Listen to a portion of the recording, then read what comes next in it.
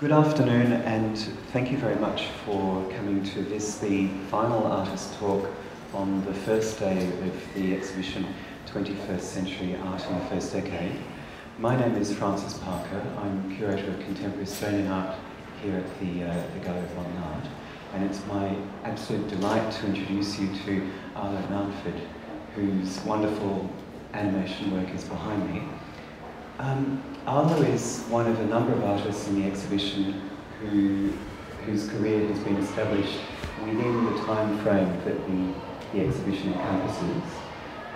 He studied design and multimedia in Western Australia before moving to Melbourne, where he studied sculpture at the VCA. And he's really most known for his wonderful animation works, which plumb his quite encyclopedic knowledge of art history. And this particular work behind me is actually the second work by Arlo that the gallery has acquired. He was in the 2008 exhibition Contemporary Australia Optimism with a single channel video that was a hard-edge abstract circle that spoke. It was called Stand Up, and the circle gave this wonderful little comedy routine. This obviously is a much more complex work, so I shall hand over to Arlo to speak to you about it.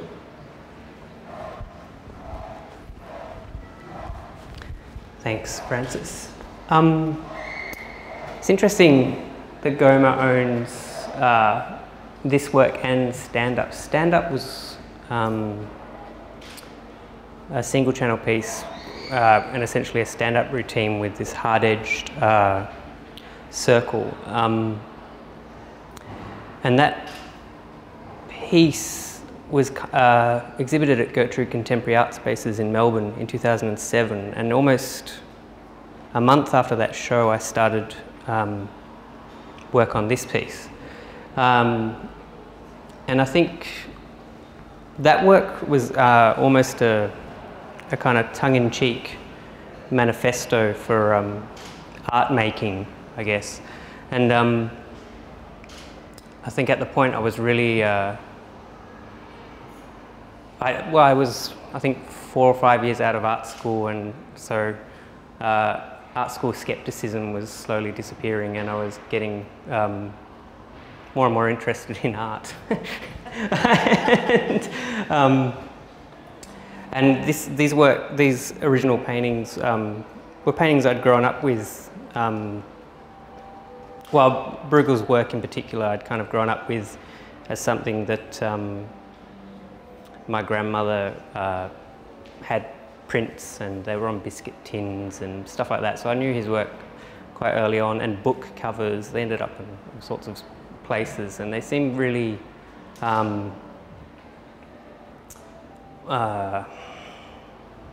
almost images indicative of a European mythology, I guess, that maybe living in Australia we think about. And so this work, drawing this work was nothing like any other work I'd done before, and it really was a homage to that idea. And the first animation was Hunters in the Snow, and it was really, I really disliked snow. I think, I can't remember, I don't think, I'd only seen snow once before when I started this. And, well, apart from when I was very young, but yeah, and so then I travelled to Europe the following year and saw snow. But it was, yeah, a long-term piece. I didn't finish it until 2009. I chose the 3 paintings almost as a, I guess, a seasonal transition. These 2 works were initially intended as calendar pieces. They represented the seasons. I can't remember who it was. They were painted by Bruegel for a particular nobleman. I can't quite remember who. But and what I loved about the final piece was that it was the fall of Icarus. The whole idea that Icarus is just a very small aspect to the painting. And I don't know if you can really tell, but here there's actually a dead person in the bushes, and that came from the idea that the plough didn't stop even for the dead. There was actually a saying, and so I deliberately kind of reversed that idea, I guess, by having the ploughman stop and eat an apple and kind of take in the scenery. Yeah. Perhaps if I could jump in with a question. Maybe if you'd like to talk about the process of working with still images and bringing them to life. Yeah. Yeah, that is interesting because the images are obviously two-dimensional, and so bringing them to life almost makes them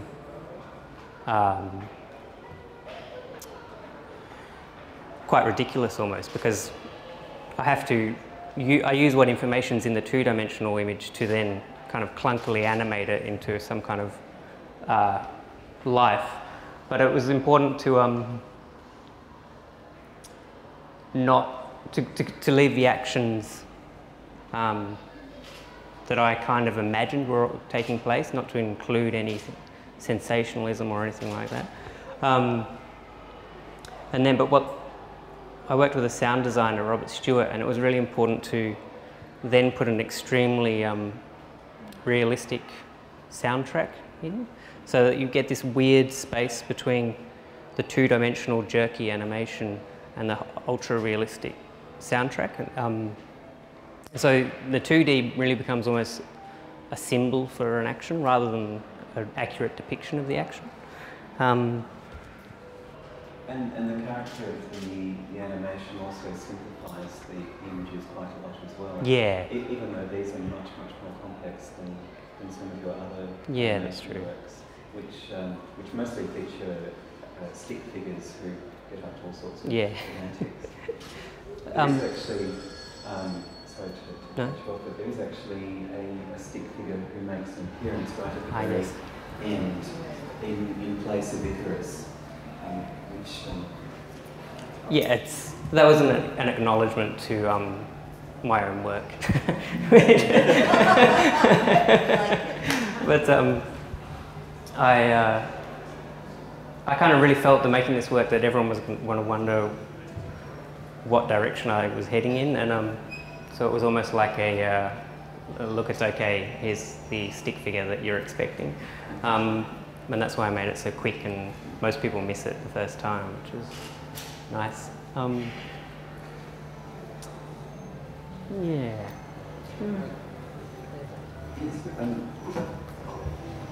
Sorry, I'm just intrigued by the birds that apparently transcend space and time. Yes, they do.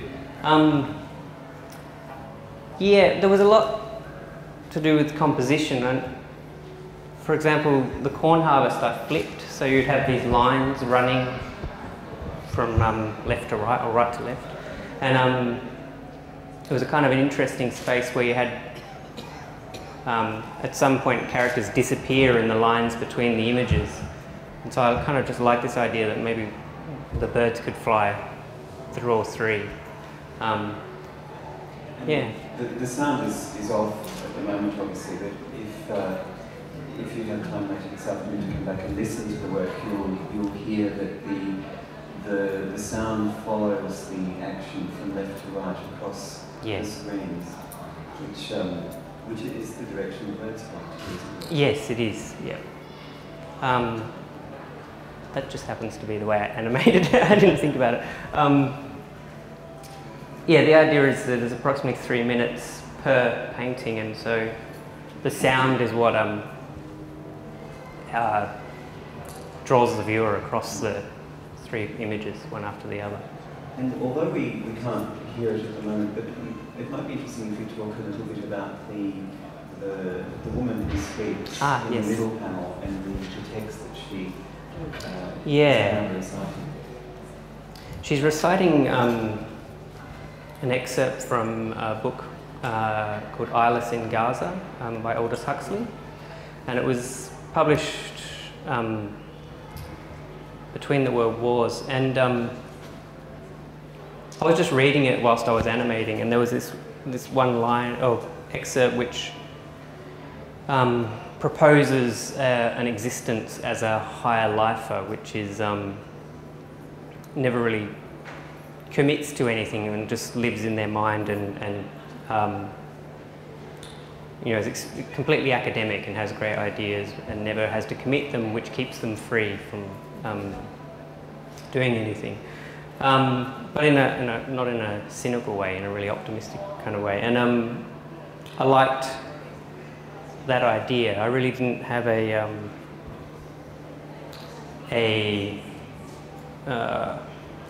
message or something that I really wanted to convey with this work. I really wanted to just... Well, it's a folly. I neglected to mention the title in my introduction, but the work is called The Folly. Yes. And that's really very much the intention, isn't it? Yeah, it's an idea, that's what it is. It doesn't need to engage you beyond what it is, if that makes sense. But at the same time, it's incredibly rich in all its references. Yes. Perhaps if there are some questions from the floor.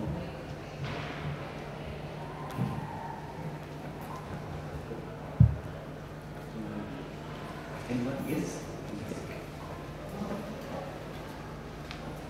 Hello, sorry if I missed you talking about this at the beginning of your talk there, but could you talk a bit about the experience of seeing animation in a gallery context?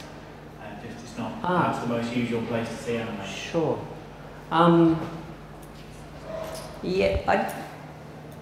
Although I studied sculpture at art school, literally the first year out of art school, I started using animations as an instructive tool on how to interpret my sculptures, and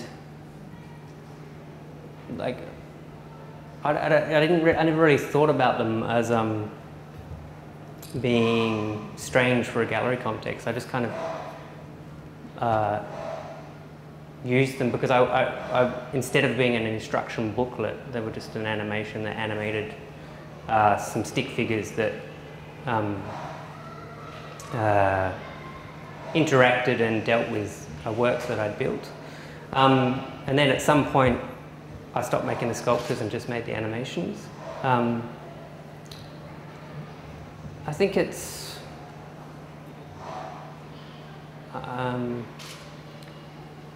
yeah, I don't really have anything to say about animations in galleries. I don't really think about it. I think, in particular, this work, it's really great to see it in the museum because it deals with a particular art history, so it's nice to see them shown in that context. But I don't,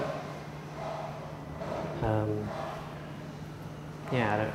And in this context too, there's a lovely relationship with the young Sturback work that you can just hear behind the wall, where where a print of Hunters in the Snow is actually on the wall in the room where the video work starts, and then they move out into a standard landscape, quite a deliberate reference. So it's lovely to have that relationship with this work.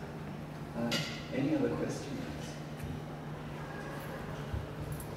I'm just intrigued by use of the word folly. I remember seeing many in Europe, and generally speaking, they try a romantic view of the past. They've got imitation rooms and all that sort of thing. A lot of them were quite elaborate. And a lot of them were done because the person who created them, because they could. Yeah. Does any of that resonate with Yeah, pretty much. I really, like I was saying, when I started drawing this work, I didn't really, it was unlike any of my other works in the sense that I hadn't laid it out. Nothing was storyboarded, I just started drawing it. And, you know, but it took 2 years, so at some point I started to wonder what I was doing. And whilst travelling in Europe, we visited follies and stuff like that. And so I kind of thought, well, this is a folly. It's what it is. And that, yeah, so that was a very direct reference. I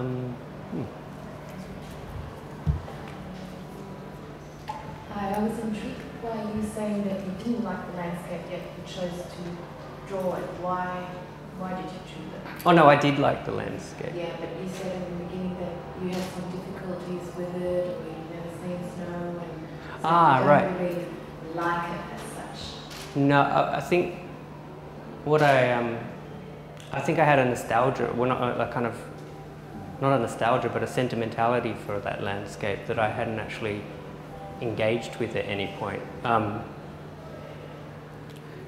I think that's what drew me to drawing the image to begin with. And so your trip to Europe has sort of gotten rid of the nostalgia? Not really, no. I've made other films in the snow as well. Yeah, I mean, I think it's really weird to make films in the snow in Australia, so yeah. Is the snow like a blank page in some ways? Yeah, possibly, but I think it's also, I think it's really kind of elemental. It's kind of, you know, you have to deal with it. Literally just walking through it, I guess that's, I don't know, maybe it's a blanket, but... Well, it's, a lot of the other works have a white ground. Yeah, that's true, yeah. Yeah.